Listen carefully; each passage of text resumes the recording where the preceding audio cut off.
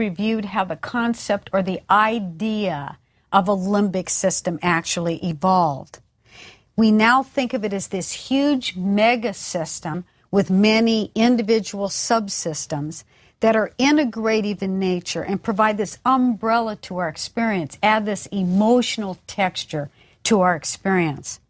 We also talked about some of the very famous cases, clinical cases in neuroscience that led us to an understanding of the system. One was, of course, Phineas Gage, very tragic case of an individual who had a 13-pound tamping iron through the front part of his brain. What was significant, again, is that at the time it wasn't recognized that this really had relevance to the localization of function in the brain. So Gage was no longer Gage after this tamping iron went through his prefrontal lobes. And not only had his personality changed, but he no longer had a moral code that could guide his actions. And the reason for this is because we now know that this orbital frontal region, which is right above the orbit of the eye, is specifically able to abstract the cultural rules or mores from whatever culture you're exposed to. So you remember when we talked about language, we talked about how some areas of the left hemisphere seem to be specifically involved in the ability to understand phonemes in a language, to understand them. Well, this area of the brain abstracts rules as well. That's what it does. So whatever culture you're exposed to, those are the rules that your brain will abstract. So what subculture you're exposed to makes a difference. And so this area of the brain is specifically made to do that, so to speak. And so this is the area of the brain that was damaged in Gage. He could no longer use his moral system. He could reason through what a moral was, but he couldn't use that system to guide his actions. And our last case that we looked at was also HM, another very, very tragic case of an individual who, to keep him from having seizures, had a bilateral medial temporal lobectomy. And what happened was the hippocampus and these other structures that are critically involved in short-term memory and learning in particular were removed bilaterally in this individual. And so from that point on, he was no longer able to learn new material, and in fact has been followed for at least 4 decades and has been unable to learn new material. Another very important thing about HM is his IQ was not changed. He had an IQ of about 117 before the surgery, and he still has an IQ of 117. His attention span wasn't changed. What changed specifically in him is that he can no longer learn new material. And so everything that he faces in his life is a new event, a new happening. So what is our definition of the limbic system in the modern neuroscience era? It's this huge, mega integrative system of complexly interconnected nuclei that play a role in learning, memory, emotion, and executive function. And now you're beginning to see why I place executive function in that limbic system. So just to review a little bit of the anatomy and remind you of the structures, some of which we're going to talk about, we have, here's our hippocampus. Now it really is part of the temporal lobe, so this is a view through the brainstem. This is the hippocampus. This is one of the structures that was removed in HM. This is the ventral tegmental area, and its projections up here to nucleus accumbens and to this prefrontal cortex we're going to see is going to be involved in addictions. We have an amygdala down here, and the amygdala being very critically involved in the processing of emotions. And in particular, most work has focused on fear, and we're going to have a specific lecture devoted to that. Now, these are only a few of the areas. There are a huge number of nuclei involved in the limbic system, and all of them are organized into these circuits where there's a constant feedback. And those smaller circuits are connected to more structures. And so there's this sort of hierarchy of connections. And that's one of the reasons it's been difficult to study and probably took a long time to be recognized as a system, because, in fact, it's so complexly interconnected. Now, Each of these pathways, each of these nuclei in its projection, are going to use particular neurotransmitters. That isn't going to surprise you. And just like we saw in the extrapyramidal motor system, this is going to turn out to be important functionally. So what did we see in the extrapyramidal motor system? Remember, that was a system that's involved in like habitual movements, motor programs that get set into play. And what we saw was that there were many circuits, feedback circuits, and if you removed any one nucleus in that circuit, or you removed one neurotransmitter from that circuit because of damage, you could have incredibly different types of malfunction or lack of function. So, for example, the examples we gave at the time, if you lesion the subthalamic nucleus, which is one tiny little nucleus in the extrapyramidal motor system, you get hemiballismus. So if you damage the subthalamic nucleus on one side, you have abnormal motor movements that are ballistic that the person cannot control. If you, on the other hand, damage the substantia nigra in the midbrain, these dopaminergic cells that are in the midbrain that project forward in the brain, what happens is you remove dopamine from a critical circuit. So now you remove, from the degeneration of that one nucleus, you remove a major neurotransmitter. And what happens there? Parkinsonian signs and symptoms. So initially, the tremor at rest, the abnormal postures, and over time, a freezing of behavior. The reason I bring up the extrapyramidal motor system here while we're talking about the limbic system is because the same kind of idea is going to happen here in the limbic system.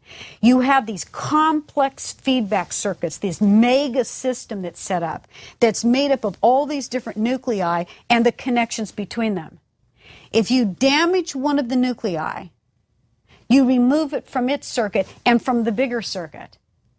If you do something that changes the neurotransmitters between these nuclei, you're also going to change function. So what happens? Let's step back again and go back to something that was said very early in the course. What happens is that you disrupt the balance of excitation and inhibition. And when you disrupt that balance of excitation, inhibition in these pathways, then you have syndromes that result as a consequence of that. In the extrapyramidal motor system, it would be motor signs and symptoms. So here in our limbic system, what you see are profound changes in the way the person relates emotionally or relates to the world. Remember, that's part of what the limbic system does. It's the system that allows us to engage with the world. And so whenever you have any kind of damage, whether it's to a nucleus, a pathway, or you change the neurotransmitters between these nuclei, you're going to have a disruption of the system. These imbalances are, in fact, believed to underlie most of the so-called mental or psychiatric disorders that afflict human beings. And in this course, we will use depression as an example of a system in which the balance of neurotransmitters is disrupted. So what we want to do in this lecture is to talk about some of the neurotransmitters and molecules that are used, because these are the ones that get disrupted under certain conditions if you have damage to a nucleus. So it doesn't mean, that this is the nucleus that's only nucleus for depression, for example. What it means is you remove it from a complicated circuit.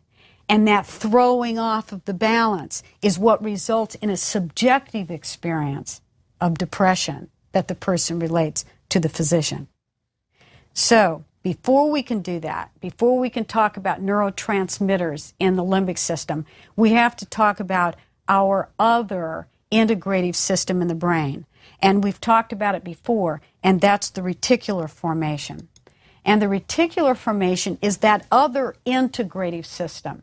And just to remind you, it's a core of nuclei. It's about actually the size of my finger, of about 110 or more nuclei that extend from the lower part of the medulla up into the forebrain.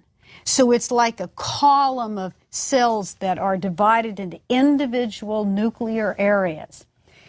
When we spoke about it before, however, we spoke about it in a context of it being involved in vital functions like breathing and heart rate. Those are pretty vital. And what we did was use an example that many of the nuclei of the reticular formation that are involved in vital functions like breathing are located in the medulla.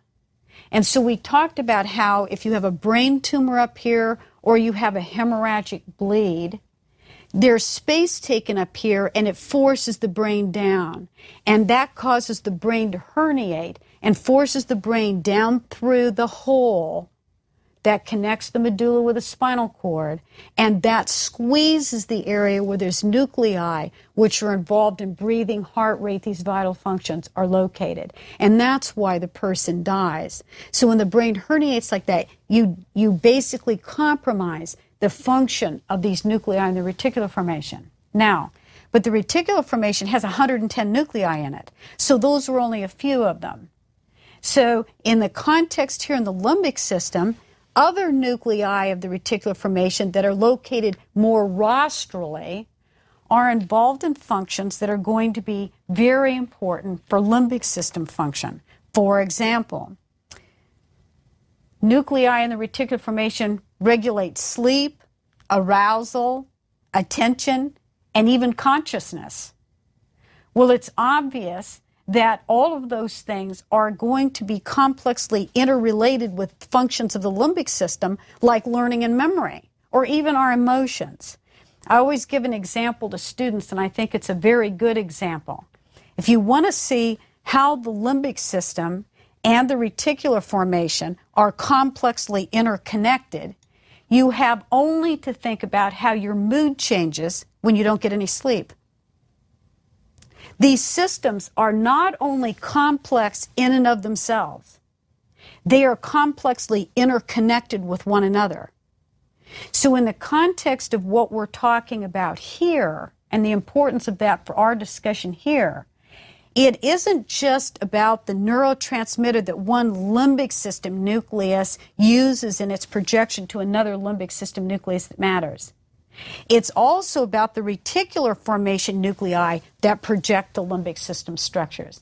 And so these are all tied up with each other because the two systems are tied up with each other. So some of the nuclei, some of the neurotransmitters we'll talk about will be transmitters of reticular formation projections to limbic system structures. And again, just think about how your mood changes when you don't get any sleep, and you see how these systems are related to each other. So what neurotransmitters are involved? Well, our list looks pretty similar to other lists we've seen for other systems that we've talked about. For example, glutamate. Glutamate is the major excitatory neurotransmitter in the nervous system in human beings, in the central nervous system. And so we're going to see many of the connections in the limbic system use glutamate. Many of the connections, for example, between the hippocampus, entorhinal cortex, many of these projections are excitatory and they use glutamate. So they can be involved again in stroke foci, that penumbral region that can develop. Glutamate is a key player in seizures. And the limbic system has the lowest threshold for seizures of any system in the brain, and part of the reason for that is because it has so many glutamatergic synapses. The next one is, after glutamate, is serotonin, and serotonin is also called 5-HT. Serotonin is one of the monoamines. So it's one of those neuromodulators, one of the monoamines, utilized primarily by nuclei which are in the reticular formation.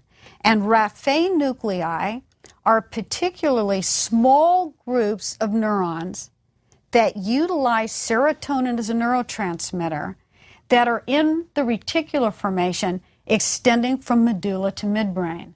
So there's these tiny little collections of cells that make up little teeny nuclei that have widespread projections to limbic system structures. This is the system When there's a disruption of these projections from these raphe nuclei using serotonin to limbic system structures, depression results. So these tiny little nuclei have incredible consequences in human beings when something goes wrong. The next neurotransmitter, which is going to be a major neurotransmitter in the system, is dopamine. It's used by that ventral tegmental area, which is part of the midbrain. Dopamine is going to be a major player in addictions, for example. The ventral tegmental area being that small group of dopaminergic neurons that have widespread projections again to the cortex. And that's going to be actually a subject of one of our lectures. Another neurotransmitter that's used in the system is norepinephrine. Along with dopamine, norepinephrine and dopamine, you remember, are the catecholamines. And they're both part of this monoaminergic projections in the brain. So norepinephrine, which is one of these catecholamines and also called monoamine, is used predominantly by a nucleus of the reticular formation again, called the nucleus locus coeruleus. And the nucleus locus coeruleus, that means blue nucleus, is a tiny little nucleus in the pontine region of the brainstem, in that reticular core, tiny little group of neurons that have widespread projections to limbic system structures as well as other structures. Now, this tiny group of neurons plays a role in selective attention, the regulation of blood flow in the brain, and sleep-wake cycles. A tiny little nucleus and its projections. So now you see that anything that would disrupt that would obviously disrupt behavior and disrupt an individual's personality. Another neurotransmitter, obviously, is going to be GABA. GABA is the major inhibitory neurotransmitter in the brain. So you have that balance between glutamate and GABA in general. Then you have these other modulators. And the GABA is particularly a neurotransmitter which is used in those little tiny inner neurons in the limbic system. So that's why it's important. Now, these aren't the only molecules that play a role in this limbic system. And some of the most interesting work has been done on opioids. We identify primarily opioids, these peptides in the brain, like the endorphins, as helping relieve pain, physical pain. So they're found in areas of the brain that are going to regulate the transmission of pain information. Interestingly enough, and people were initially surprised at this, opioids are also found in high concentration in limbic system structures. And it's now believed that they actually play a role in the diminution of emotional pain. And emotional pain and physical pain for human beings are related to each other. And so these opioids may actually play a role in helping to decrease emotional pain that individuals experience. Limbic system nuclei also, some of them, a few of them, have a very high concentration of oxytocin. Oxytocin is a hormone. It's known as the love molecule. And there's a reason why it's called that. For one thing, it does happen to be one of the targets of drugs like ecstasy. So young people feel bonded to each other when they take a drug that increases oxytocin because it makes them feel bonded. Oxytocin is found in very high concentrations in limbic system areas, specific limbic system areas, in animals that socially bond. And most of the research in this area has been done on that cute little mouse-like creature called the prairie vole. And the prairie vole is an interesting little animal. He's one of the very few animal species on the face of the planet that's truly monogamous. And it turns out that little prairie voles have a very high concentration of oxytocin in particular limbic system structures that we believe plays a critical role in their bonding to a mate for life. If you block the receptors for oxytocin in their brain, they no longer mate for life and they become promiscuous. And if you look across species, the more monogamous the species, the higher the oxytocin and the greater the number of receptors for binding oxytocin in the brain. Now, one of the reasons this is interesting is because oxytocin is a hormone, and it plays a role, for example, in physiological processes like milk letdown after a woman's given birth. So we used to think that one of the reasons why women bonded to a baby is because they nursed the baby. And, you know, here oxytocin's flowing and the woman held the baby and this led to it. In fact, oxytocin is released in very large quantities when we interact socially with each other, when in fact we socially interact like with a baby or with pets, when we have sexual intercourse, oxytocin levels go up, and this is believed in social species to play a role in the bonding that's necessary for survival of our species. And it's seen in species in which this is important. Now, just to give you a little idea, here's a picture where you can just see the oxytocin flowing. This is Heine Studmuffin and his main squeeze, Buttercup. And you can just see the oxytocin flowing in their brains. Now, the limbic system is this huge system that's involved in learning, memory, emotion, and executive function. And it is the system which is going to give us largely what we refer to as mood and temperament. So let's see how do physicians or how do psychiatrists separate these two things. Mood is an emotional response that fluctuates. So, for example, if you don't get any sleep and your mood changes. So your mood fluctuates depending on context, depending on what's happening in your life. And mood can change just like that. Have you ever been like in a conversation with someone and you misunderstand something they say and immediately you feel angry? Well, part of that's because the mood can change very rapidly. Temperament is something different. Temperament is a very stable part of an individual, and we now believe has to do really with how your limbic system is wired. And it's a fairly stable characteristic. So you have people that are highly reactive. You have people who are sanguine by nature. You have people that have like different ways of engaging in the world. That's what this system does. It allows us to engage with the world. And we engage with the world with our unique limbic systems. Part may even be genetically transmitted. So you might notice a father and a son who have very similar personalities. Well, they may be raised together, but you often see children have personalities very different from their parents. So the way the genes combine and all the rest of this, we have some sort of genetically determined factors involved, and then other things. And this is a very active area of research because people's temperaments seem to be fairly stable parts of their personality. And we believe it's related, in fact, to how the limbic system is wired in individuals. So, I said that we have a system that if you throw off the balance, there's a lot of changes that take place.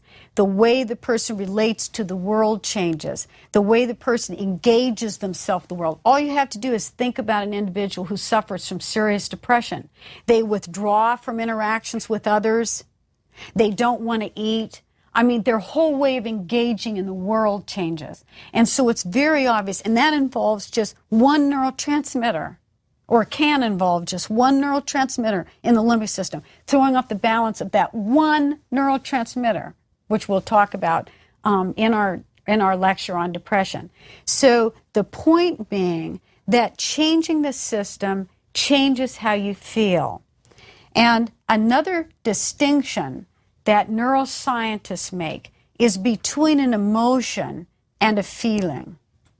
So when we talk to each other in the general vernacular, we use these terms sort of loosely like they mean the same thing. You say, well, I feel angry, and you might say, that's the emotion that I'm having.